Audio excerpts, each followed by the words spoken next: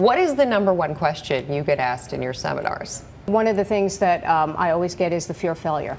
Is the fear of failure. And what I always tell people that way is that I was terrified of failure. That was like my, terrifying, you're leaving this swanky law job and you're going to go find yourself and be a writer. And, I'm terrified that people are going to think, oh my God, she should have kept her day job, Right. But I always had this fantasy when I was an attorney that at the end of my life there'd be all these beings in white robes and they would have showed me everything my life could have been.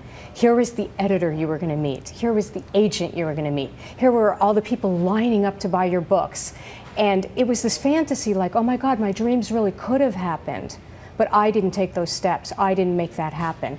And I thought, oh my God, I can't do that. I can't face that movie at the end of my life knowing I didn't even try it. I didn't even go for it. So what I tell my clients all the time is that I think we fear regret. We fear failure a lot, but I think you fear regret more. You can't plan an inspired life. So many people are trying to figure out how it happens and that they're listening to their fear more than the love inside them, more than these extraordinary gifts inside them. And so I want you to know, I tell all my clients, I would brand it on them if I could, you can't plan an inspired life. And what I mean by that, like an example, when I had this dream to write, I didn't know how it was going to happen. I didn't know how it was going to make it happen.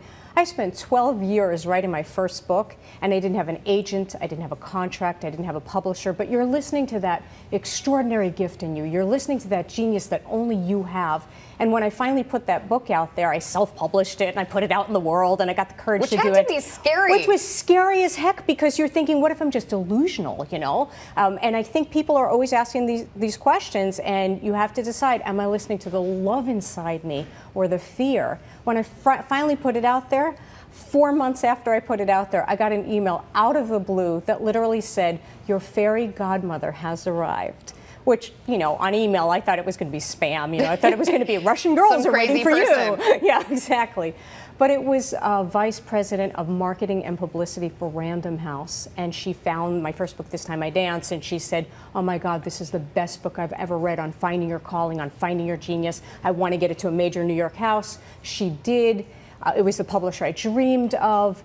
And had I done it a conventional way, had I sat down and planned everything out and tried to figure it out, I would have freaked myself out, but I never would have ended up at the level I ended up at. And so that's why I always tell my clients, you can't plan these things. You can't plan an inspired life. You can follow that inspiration, that genius in you, and everybody has it. Everybody has something extraordinary. We want to hear from you.